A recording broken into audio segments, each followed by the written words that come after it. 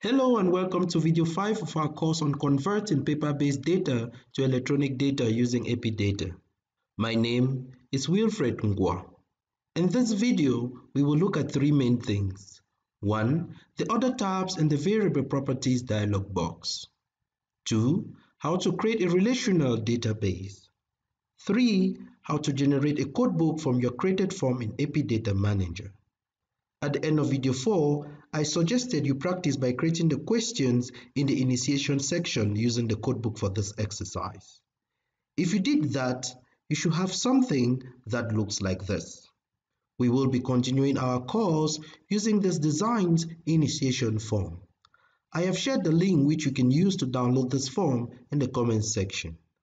Once downloaded, you can go to File, Open Project, navigate to where you have the project stored on your computer, select it and open. Watching video 1 to 4 before coming to video 5 will ensure better follow-up and understanding of the series. That said, let's dive right into the business of today.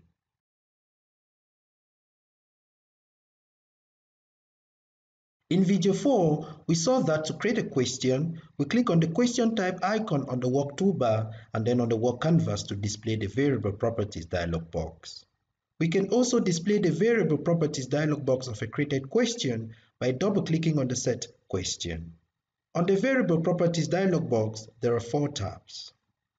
The first tab is the basic tab, which is where we attribute basic properties to our question or variable. We covered this tab in video 4. The second tab is the extended tab.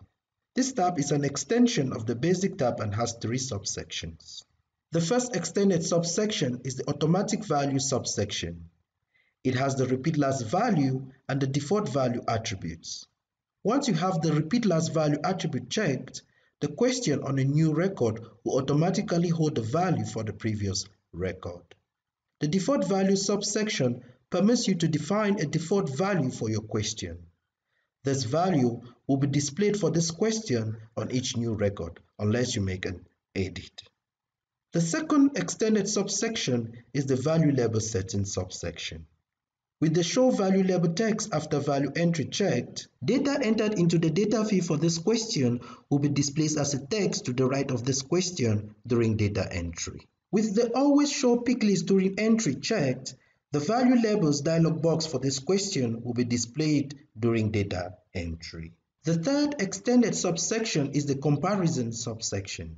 The section permits you to compare or place a restriction on the current variable with respect to another variable. We know that the diastolic blood pressure is always less than the systolic blood pressure. So, we can set a comparison on the diastolic blood pressure question. The third tab is the jumps tab. Jumps are used to define whether, based on the value in the current field, the next field is to be bypassed or not. In our exercise, if the response to the diagnosis of diabetes question is no or not recorded, that is 0 or 9, we want to jump automatically to the question on case type of diabetes. To do this, we double-click on the diagnosis of diabetes question to open the variable properties dialog box. Click on the jumps tab and then on the plus button on the top right-hand corner to set our jump criteria. For the first criteria, we set the jump value to 0. For the go-to field, we select our question on case type of diabetes.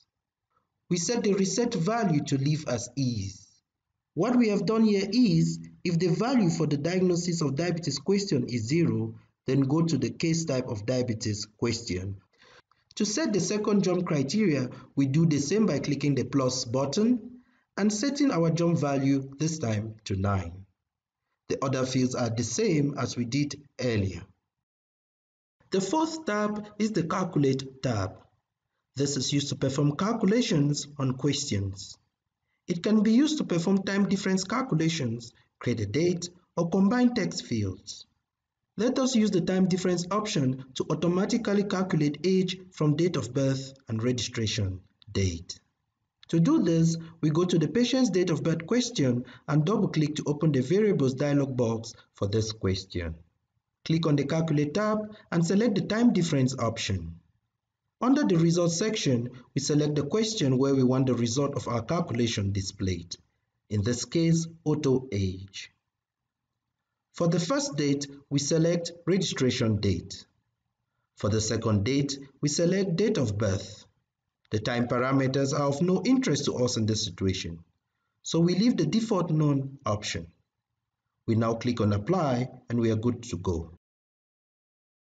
The fifth and last tab is the Notes tab. What we write into the Notes tab for a question will briefly pop up if the cursor is in the field for this question during data entry. In our question on NCD number, we can leave a note for the data entry person.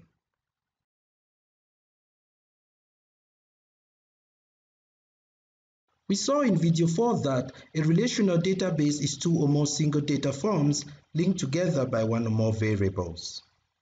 In our codebook for this course, we have identified three variables that will relate our initiation form to our follow-up form. These are the patient NCD number, the health facility, and the registration date. Note that it is impossible to create a relational data form without defining at least one variable that relates to the parent form.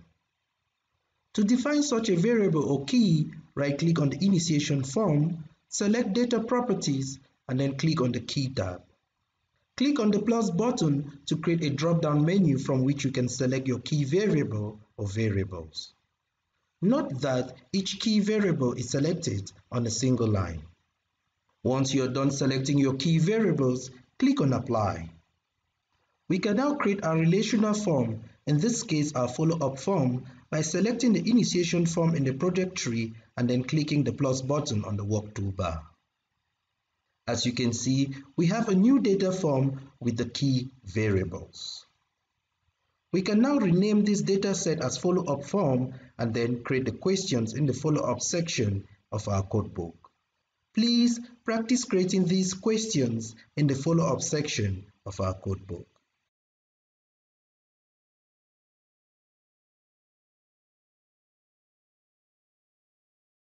It is not uncommon to make some changes in the codebook you made at the start of your project during the actual designing of your forms in EpiData Manager.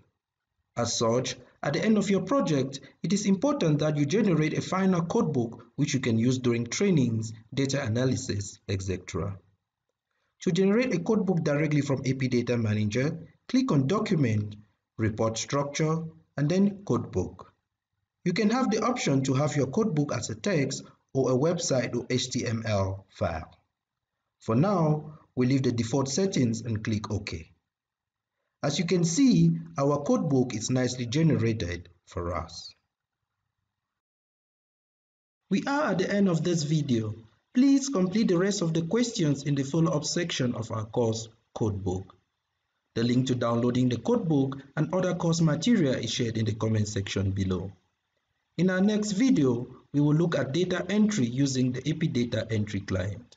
Until then, please stay safe. Bye for now.